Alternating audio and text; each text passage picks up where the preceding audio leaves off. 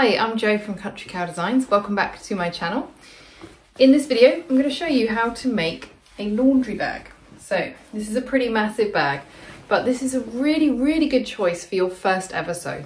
And the reason I say that is because it's pretty simple to sew. We're using canvas, which is a non-stretchy material, which makes it easier. And at the end of the day, it's a laundry bag, so it's going to stay in your house, which means if you do a terrible job and the stitches are all wonky, which on my first project they definitely were, nobody's ever going to know. No one's ever going to see it. It's not leaving the house with you. You and your family are the only ones that will notice, and to be honest, you won't even notice because you'll just be using it. So this is a great first sew. This was, I think, one of the first things I ever sewed. Perhaps I made a skirt first, which was an absolute disaster. So I know that this is brilliant to start off with. Now for this, I'm going to be using canvas for the exterior, canvas for the lining. This is absolutely huge. You don't have to make yours this big. So yeah, you can see it's pretty massive. This holds a lot of laundry.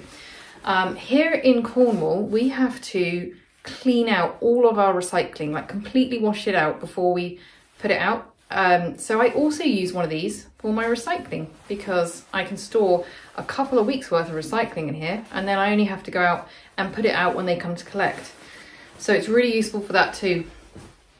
There's a lot of different uses that I think you can find for this. And if you wanted it to be shorter, to be smaller, you could just cut the panels shorter. So these are all 35 inches long. The measurements for every pattern piece is in the description, but also they'll be on the screen soon. So instead of cutting them all 35 inches, just cut them at 25 or 20 or whatever you want to make this bag smaller. So it's really adaptable. I think that's everything. I hope you enjoyed the tutorial, but let me know if you have any questions. Just go ahead and comment and I'll try to reply to everybody. And I really hope that you enjoy this video. I know it's not like my normal videos. My normal videos are proper handbags, let's say. Really complicated bags. So this is a really simple one for me. I love it. It's quick to sew. It doesn't take any time at all. So I hope you're going to enjoy it too. So the first thing you need to do is cut out all your pattern pieces. So for my lining, I'm using this canvasy type material. Whatever you're using for your lining and your exterior, make sure that you wash them before you start on whatever you would normally wash them. So if you normally wash it at 40 degrees, make sure you wash them at 40 degrees and tumble dry them if you tumble dry them. You want to make sure that you get all the shrinkage out of the fabric, because when you wash your bag later on, which you'll need to do regularly, it will shrink if you haven't pre-shrunk it. So whatever you're using, just make sure that it's all pre-washed. Now you're going to need your base piece. So this is the lining fabric. Your base piece is 11 inches by 11 inches. And then you need to cut 4 pieces that are 35 inches by 11 inches. So I'm not going to interface any of my fabric. There is the option, if you want to add some interfacing. If you're using like a really thin fabric, I would just recommend adding just a small piece of interfacing. This is 1 inch by 11 inch, right at the top of your exterior or lining pieces, just to give it like a little bit more firmness around the top. But it's totally optional, and I'm not going to do it in this one because I'm using canvas for both the exterior and the lining. So this is my exterior fabric. And again, I've cut another 4 pieces at 35 inches by 11 inches. I've got my base, which again is 11 inches by 11 inches. And then I've cut out 2 handles. So these are 19 inches by 6 inches each. In addition to that, you are going to need some kind of stabilizer for the base. So I'm using Peltex 71F. You could use Peltex S520 or Decaville Heavy, or you could just use like a small piece of plastic matting or something like that. It's just something to give it a bit of firmness in the base, and it's got to be something that's washable. Right, so we'll start with making our handles, which is nice and simple. What you just need to do is draw a line down the centre of each handle on the wrong side of the fabric.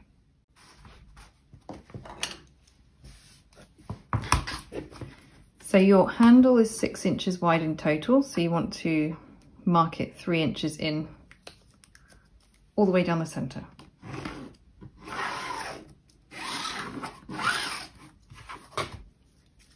Now I'm just going to take this over to the iron. I'm going to fold these long edges into that center line and press. So you want to fold both edges in to meet in the center and make sure that you leave your short ends raw. Okay, so once that's pressed, you then just want to fold it again on that original center line and give it another press down here to give it a nice crisp edge. And just repeat that so you've got two identical handles. So they're going to be 4 layers thick and you're not going to have any raw edges on these long edges. So I meant to say about cutting out your fabric. I know that when you're cutting clothes and things, you need to cut on the bias and things like that. I don't worry about any of that when I'm using canvas and I'm just making a bag like this. Perhaps I should be worried about it, but I have never ever had a problem with any of my bags like this. And yeah, to be honest, I just cut them however I like and I go from there. So the next thing that we're going to do is we're just going to top stitch these straps with 1/8 of an inch seam allowance, and then I'm going to do an extra 2 rows down the center as well.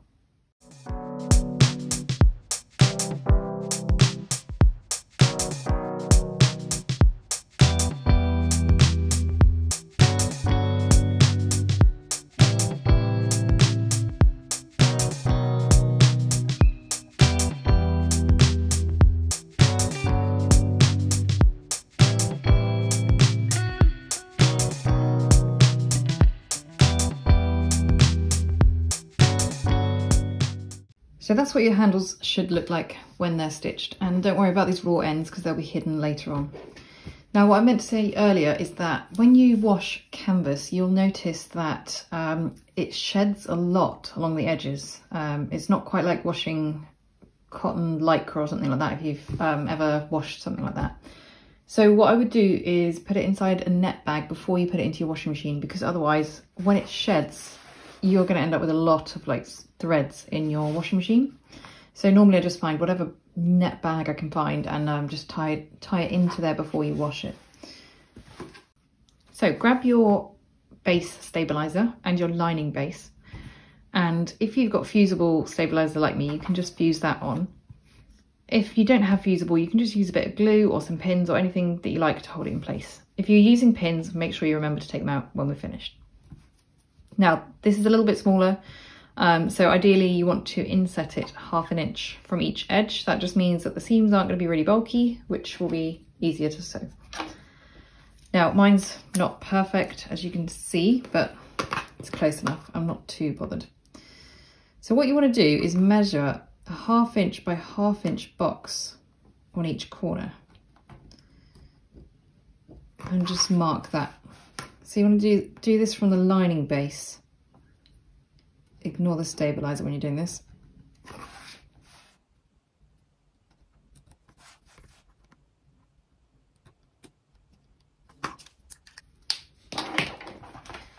And then you need to trim these squares out.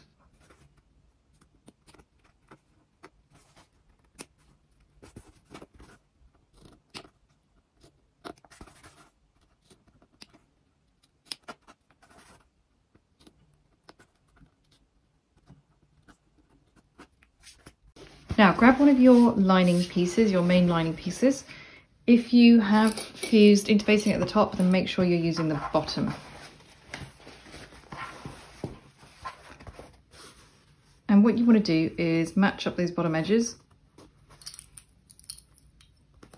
and just clip that into place.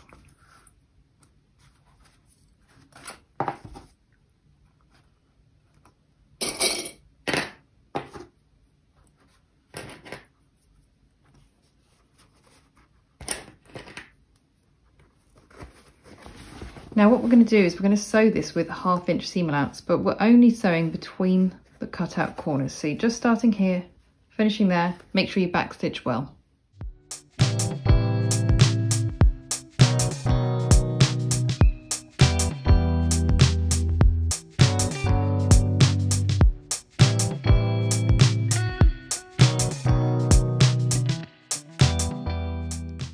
So I've sewn those two on and they're right sides together. So if you flip that up now, you've got the right sides of both. What we're going to do is grab a second lining piece and we're going to do the same thing but on the opposite edge. So just match those up. Again, you want them to be right sides together.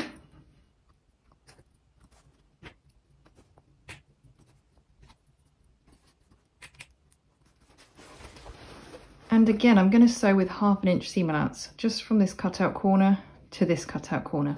And I'm going to back stitch well at the beginning and the end. Now, with a fabric like this, it's not so easy to tell which is the right side. With this fabric, obviously, it's really obvious. This one, gotta be honest, there's a way to tell, but I'm never any good at it. So I am not bothered enough, especially for a recycling bag. And both sides look good to me. So I'm just winging it with this one. But if you have a fabric like this one, make sure that you are clipping these right sides together.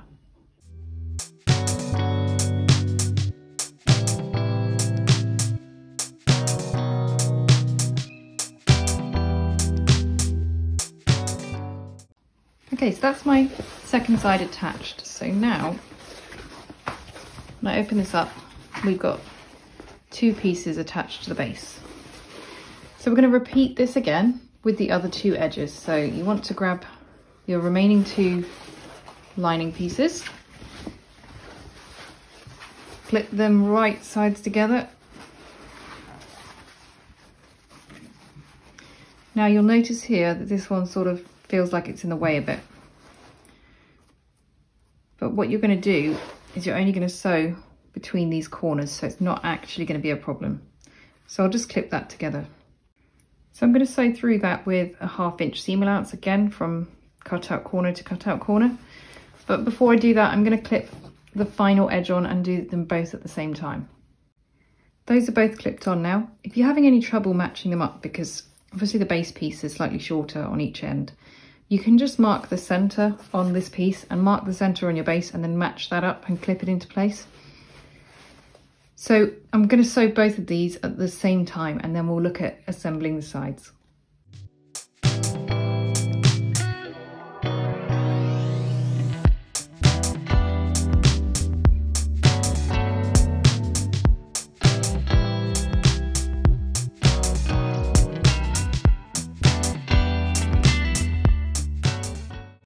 So this is what you should now have with your base. And when you flip this over, all these pieces should be right side up. So we're going to start assembling the sides. What we're going to do is grab 2 panels that are next to each other, so they're attached next to each other on the base. And you just want to match these up. Again, they're right sides together. And just clip that together at the top and just start working your way down to the bottom.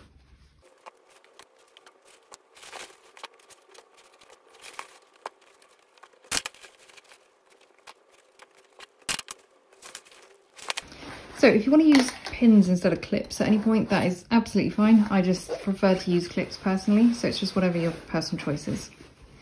Now that that is clipped together, we're going to sew all the way up the side with a 1/2 inch seam allowance. And down here, we're just going to start where this base seam ends. So we're going to start 1/2 inch in. So start here, back stitch well, and then when you get to the top, you want to finish right at the top. Okay, so I've also clipped another side on the same piece because it will save me time if I can do them at the same time. So I'm going to take this over to the sewing machine. I'm going to sew one side and then the other, and then I'll come back and clip the other sides.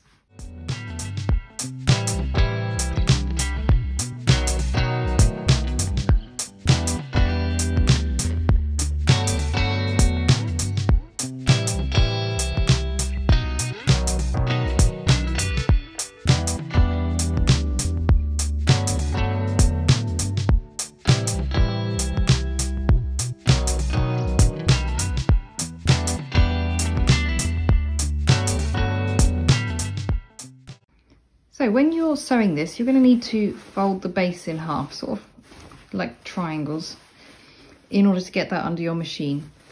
So just bear that in mind. It's not a problem if you need to fold it. You can, it will always come back to shape, so don't worry, you can sort of move it around as much as you want. Now, when you're sewing fabric like this that isn't interfaced, you'll notice that the fabric on top stretches a little bit and it ends up being a little bit longer. So sometimes they don't quite match at the top by the time you get there. Don't worry about that. We can just trim this down later to match. It's really not a problem. So what I'm now going to do is I'm going to clip these two remaining open sides together. So again, we're doing it all right sides together. When you're sewing this, make sure that you start from the bottom and then sew up to the top. That way, if you do get any stretch in your fabric, then it will come out at the top where we can just trim them to match. Otherwise, if you sewed from the top to the bottom, you could end up with a bit of bulgy fabric at the bottom, which you don't want. So finally, I'm going to sew these two final sides together. And as you can see then, we'll have the completed lining. So this will be the inside of the lining, and this is the wrong side of the lining.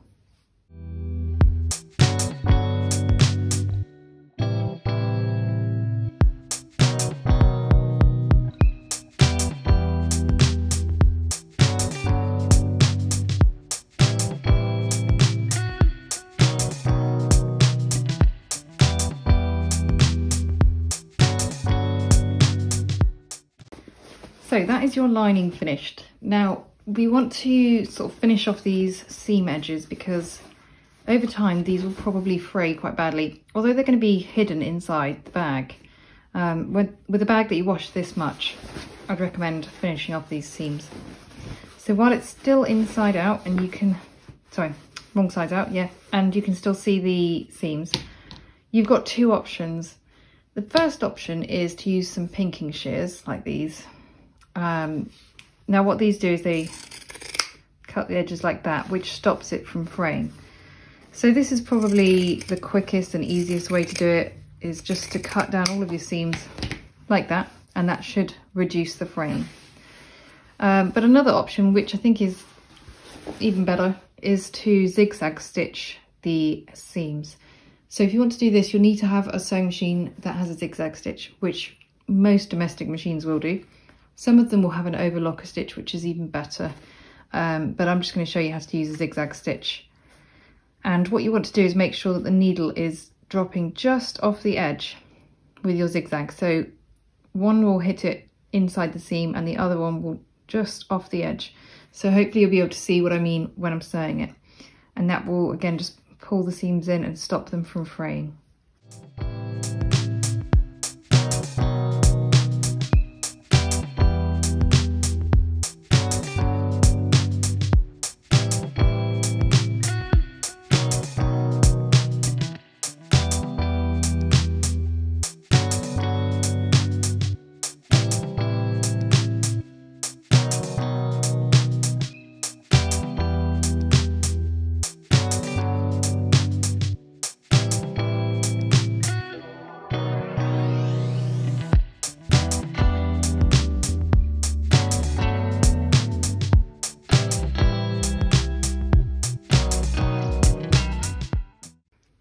So you can see there, I tried to keep the needle off the edge, just off the edge for my zigzag stitch. Sometimes when my seams aren't matching up perfectly, like over here, I just go with the inside seam.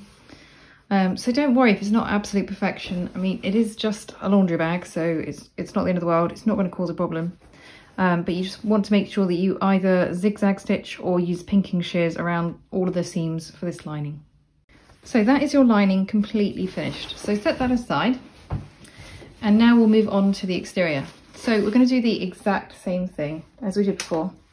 The difference is we're going to use 3/8 of an inch seam allowance instead for this base. So just mark out a square in each corner again, but it needs to be 3/8 of an inch instead of 1/2 an inch.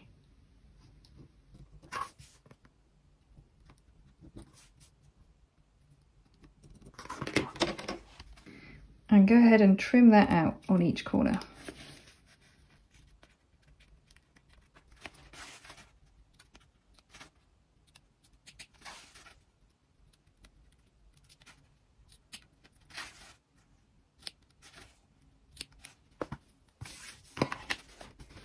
So the same as with the lining, we're going to place each panel right sides together with the base. and then we're going to sew through. And again, we're just sewing from the cutout corners. So you're just sewing between these 2 points, and make sure you backstitch well.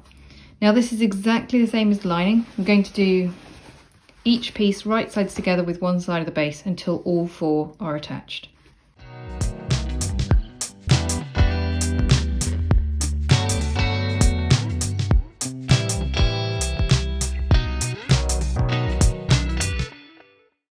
So once all of those pieces for your exterior are attached to the base, you're just going to do the same as you did for the lining and join up these side seams and sew them together. Again, we're using 3/8 of an inch seam allowance, but when we get to the very top, we want to change to a 1/2 inch seam allowance.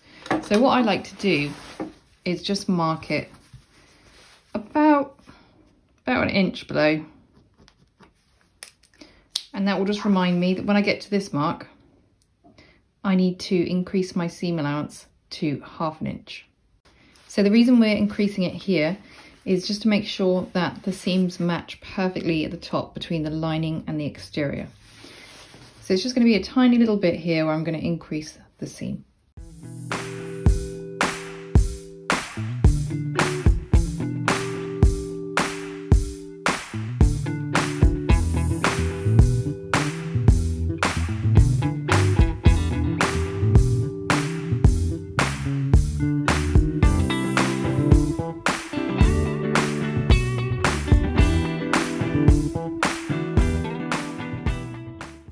So once your exterior is all sewn together, just do the same as you did with your lining and use some pinking shears down all of the seams, or alternatively you can do a zigzag stitch.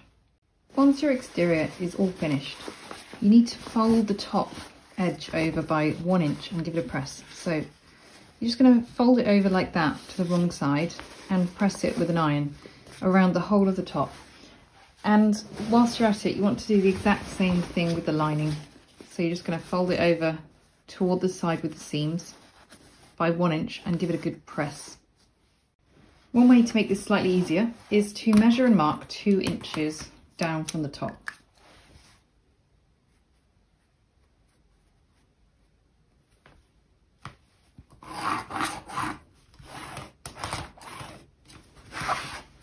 So I'm going to do that on the other 2 panels as well. And then what I can do is I can just fold it down to that line and press, and then I can be sure that I'm at 1 inch, because I want to have the exterior and the lining equally folded over, because that will give me a nice neat finish. So this is how it should look on your lining and your exterior. So you can see that both of them are folded over by 1 inch. Now if you had a bit of stretch going on, you might want to just trim this before you fold it over and make sure that it's equal all the way around like this. So once that's done, turn your exterior the right sides out.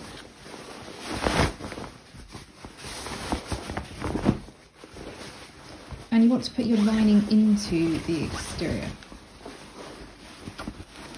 So you're putting this so that the lining seams are going to be together with the exterior seams. So it's one sides together.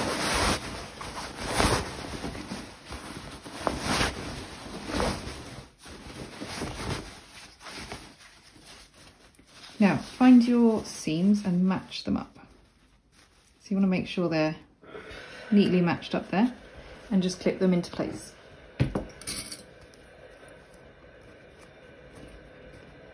So we're doing what's called a drop-in lining. So we're just dropping the lining into the exterior. So the first thing you want to do is match up all 4 seams and just clip those together. So for 2 of these panels, you just want to clip them together. So clip one, and then you want to clip one that's opposite. So just make sure that the tops are nicely lined up.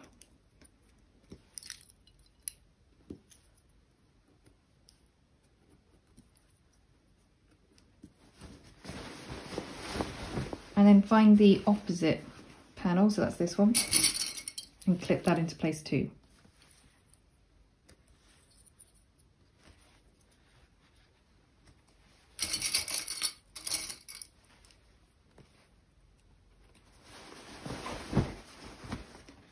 So we're going to put the handles into these two sides. So on these two remaining sides, you need to mark for your handles. So what we're going to do is just mark 1.5 inches from the side seam in. Just make sure that you're using a pen that you can erase afterwards, or use a chalk pen or something. So it's 1.5 inches from each side seam there.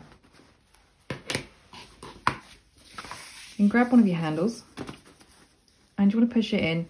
You're going to be pushing it in about 2 inches, so I'll just mark 2 inches on here so I can see.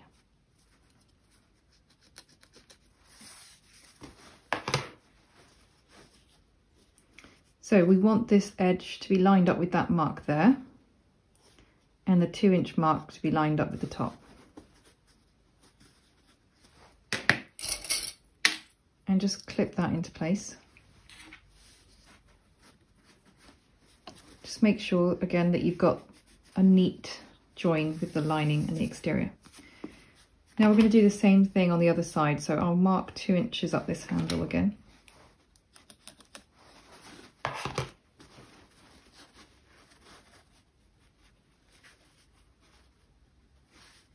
So that 2-inch mark is joining up here, and that is my 1.5 inch mark in from the seam.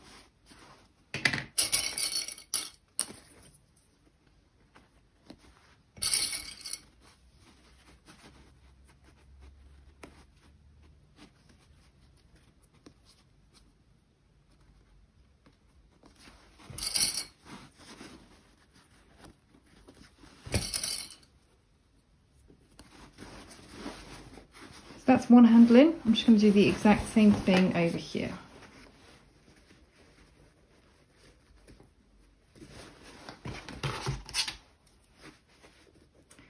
So again, I'm going to start by marking 1.5 inches in from each side seam.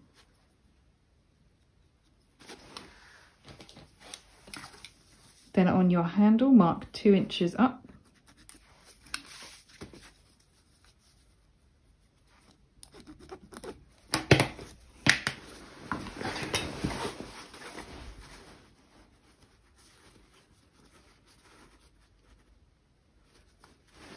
And you can see there that the edge of the handle is lined up with that mark.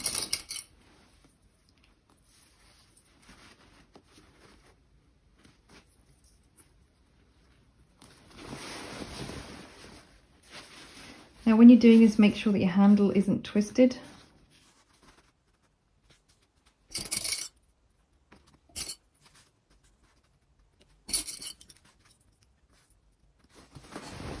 So that's all ready now for top stitching. Now when you're top stitching, you want to do 2 rows of top stitching, first with 1/8 of an inch seam allowance, then with 1/4 inch seam allowance. And then lastly, we're just going to sew the handles into place just for a little bit of extra support. When you're top stitching, if you've got a domestic sewing machine, you can pull the table off your sewing machine, and then you can place this onto your sewing machine and sew it around. It's a much easier way to top stitch. Alternatively, if you can't take the bed off your machine, it's easiest normally to sew from the inside. So just give it a go on your machine, try a few different ways, and just see what works for you.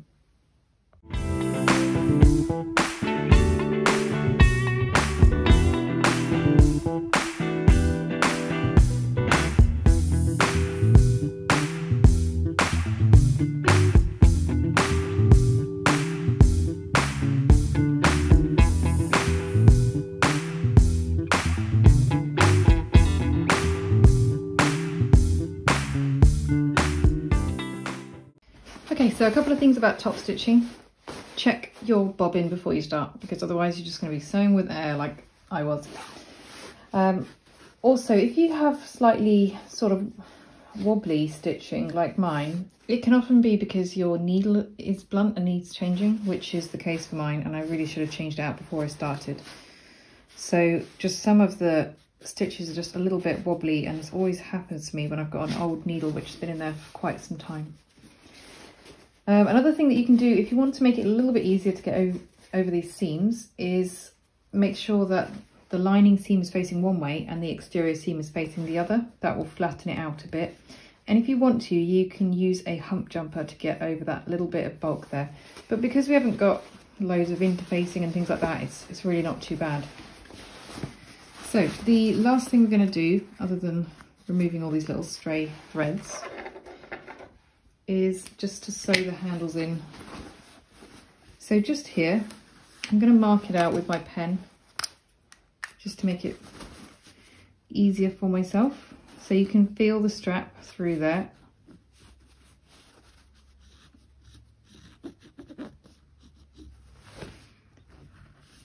What I'm going to do is I'm going to sew a big box, and then I'm going to do an X across it as well. I'm going to do the same thing on all 4 handles, and I'm going to try and do it 1/4 of an inch in from where I've marked, from where the handle is. So I'm going to be sewing through the exterior, the handle and the lining. Now when you're doing your top stitching, you ideally want to have a nice long stitch length. I normally use a 4mm, which is the longest that my machine does. But when I'm doing this, I'm going to go back down to about a 3 or a 2.5, because this is for strength. So although I want it to look nice and the longer stitches look good, I really want this to be reinforced, because this could end up with quite a lot of weight in it.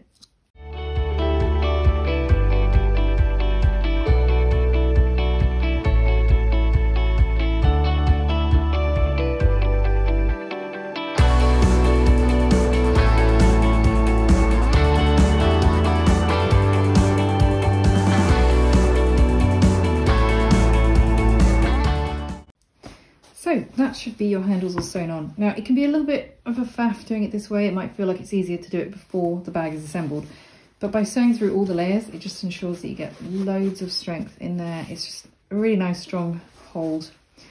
So just spend a bit of time getting rid of all your loose threads, poking out your bottom corners and making sure that your lining is sitting nicely inside there.